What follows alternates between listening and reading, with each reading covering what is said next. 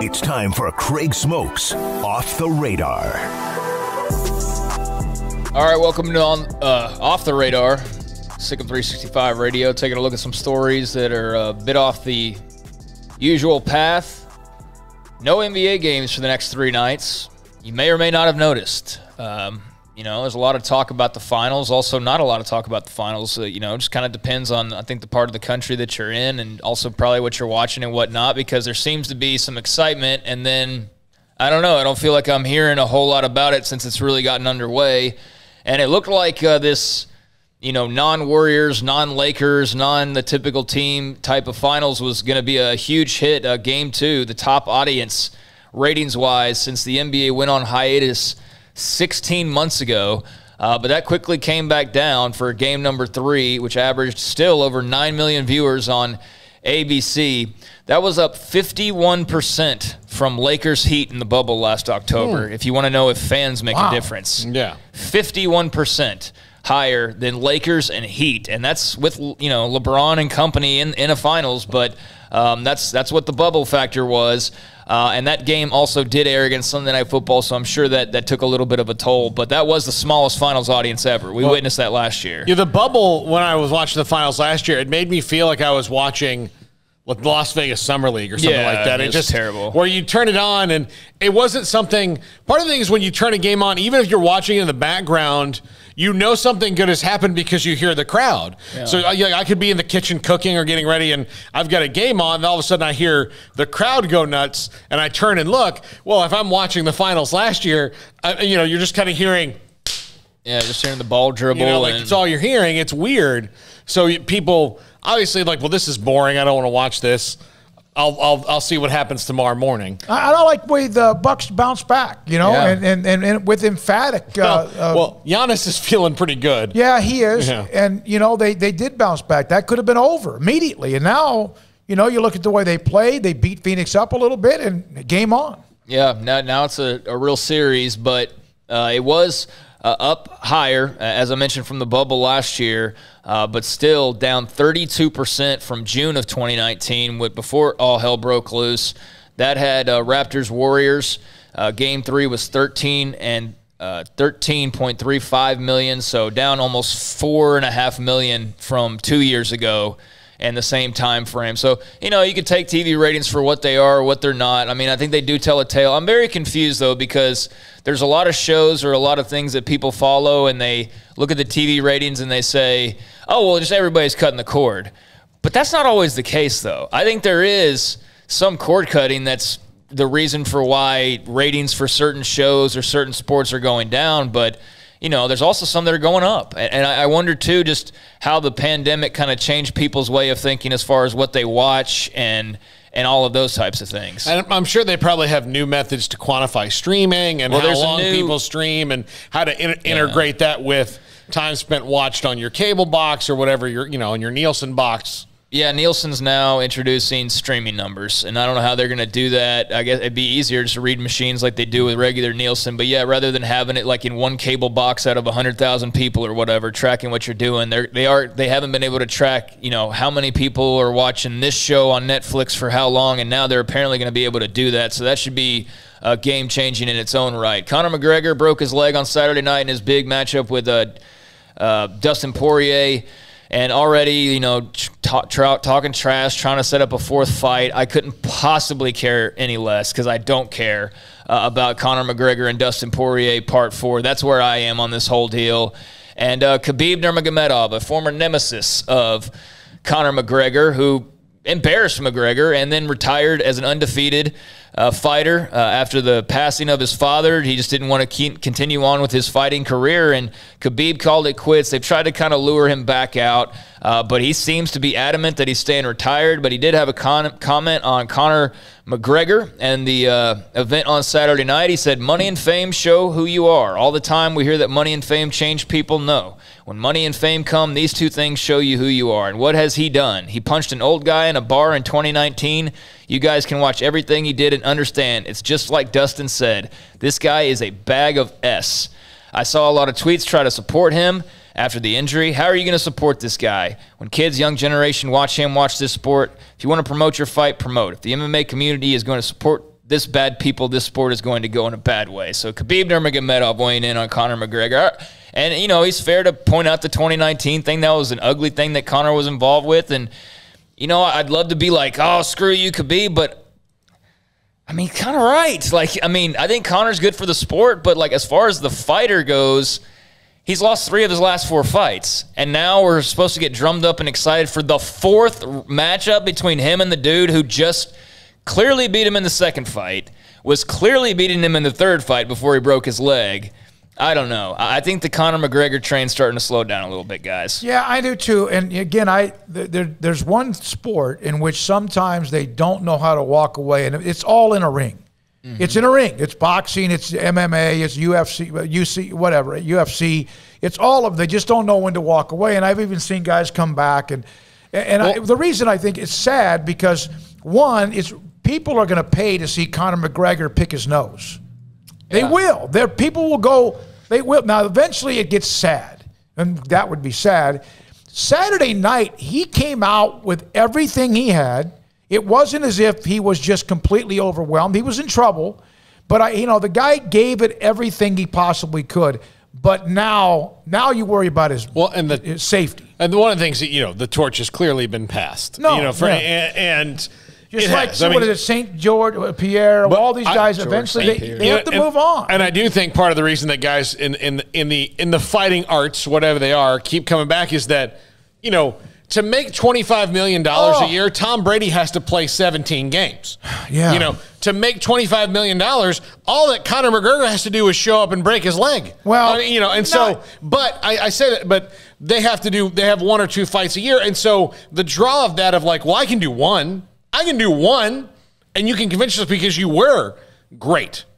It's like Mike Tyson's fighting again or trying to fight again because someone's going to pay to watch him, and he's going to make money, and he's going to make up for some of the lost money. There's some of the money he lost, what of the money he didn't. Even guys who guys who haven't lost money, I think because they make money, it's just the idea of like a Floyd Mayweather. He hasn't really lost that much money in his life. He's pretty good about money. He just knows that, all right, I'll fight this YouTube star. It doesn't matter to me. I'm going to make how much money, Oscar De La Hoya was going to come back and fight. Or you're right. It's just easy money, and it's hard to turn that down, and not many of you or us would be able to do that if all of a sudden they said, hey, here's 10, 15, 25 million. Yeah, that's the thing. Or maybe 50,000. Who's going to say no to that? He's richer than Croesus. He doesn't really need the money, but, he does have a big appetite for spending, so won't surprise me if we see Conor McGregor again, fighting a YouTube star in a couple years, Poirier for a 4th time or whatever. They're still talking about Diaz again, and it's to cap off their trilogy, and it's man, the last time they fought was 4.5 years ago, and what would be the point of that?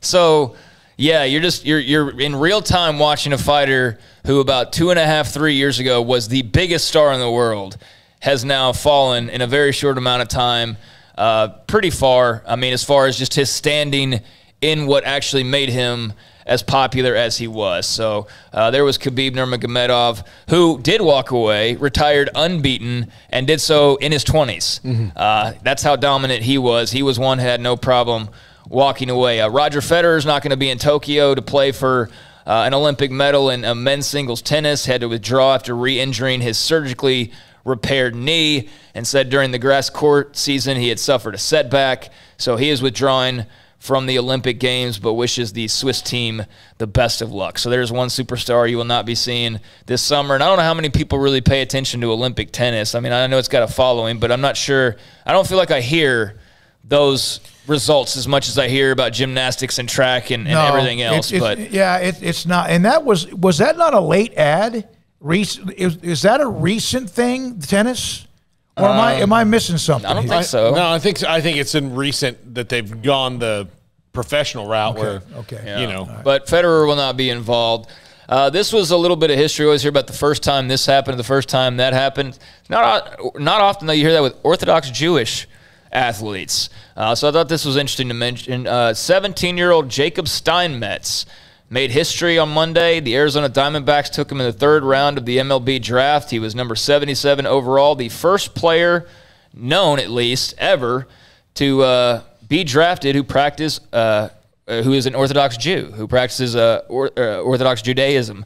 So he is the first ever 6'6" Long Island native. He is kosher. He observes the Sabbath and all of that. So during the sunset on Friday to sunset on Saturday during Sabbath, when he's observing that, he can only walk. You can't do the whole transportation thing. Can't be on a car, bus, train, plane. So that might be a little bit of a problem in Major League Baseball, but maybe they'll have a homestand or something when he eventually gets there, if he ever gets there. But just interesting because wouldn't have never thought of that. And so, yeah, first Orthodox Jewish baseball player drafted, or at least known in baseball history. That's cool. Update, by the way, on that Olympic tennis. They did not compete for any medals from 1928 to 1984. Oh, there you go. So it's not like recent started back up in 1988, but it was a 60-year drought of no tennis in the Olympic Games. By the way, one note on Khabib, because they were trying to set up the big, massive pull George St. Pierre back out of retirement again and have him fight Khabib coming out of retirement, and Khabib's like, no, let's just be legends. Not even going to fool with it. That guy, I do appreciate his just no-nonsense approach to pretty much everything. With the changing of name, image, likeness, this has led to a lot of people who have been punished for breaking the rules as they were rules back then to now calling for people to change those rules as though they were in place when these people got punished for them. The example I'll give you here is Ohio State, the Tattoo 5. Remember a few years back, Terrell Pryor and 4 of his teammates under then head coach Jim Tressel got free tattoos. They were impermissible benefits, but because they were Ohio State football players, they got free tattoo work, which can range in the hundreds of dollars. And so they just gave memorabilia as their payment, so jerseys and whatnot. Of course, Ohio State actually got in trouble for that, had to vacate some victories, had some NCAA sanctions, but Pryor and the 4 players who were involved have come out. DeVere Posey was one of them, Solomon Thomas, who's a Texas native, Mike Adam, Daniel Boom Herron. They called for their school records and legacy to be restored so that Buckeye Nation can look at us with the same love and fondness we've always had for them. So these guys were kind of on the outs with Ohio State's fans. Yeah. Much like probably Reggie Bush was to an extent, but, kind of like with Reggie Bush, and I am all for I think the Heisman thing, to strip him of a Heisman, I did not agree with that. But I also don't agree with saying, okay, well, just because it was it's okay now doesn't mean it was okay then. So I don't know. Where do you guys stand on that?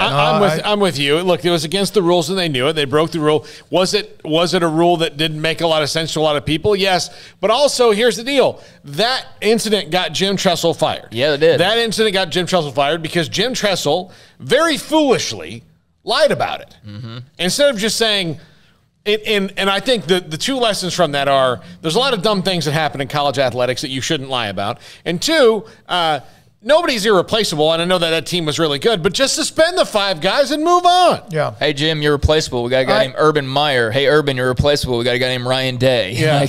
At the time, it's made them ineligible. There's no reason to strip their names from the athletic department books. It's just stupid. Whenever they do that, any of that to me, I don't care what they've done. I don't care what it is. It's stupid just to say we're retracting them completely as if they did not play. Yeah. If I ever get the sweet-ass job of NCAA president, which I think I can handle, honestly. But my first order of business is like, listen, any records that have been vacated, I'm putting them back. Yeah. We're putting the records back. It's stupid. That's not vacated. That's how it is. Just deal with it. Yeah.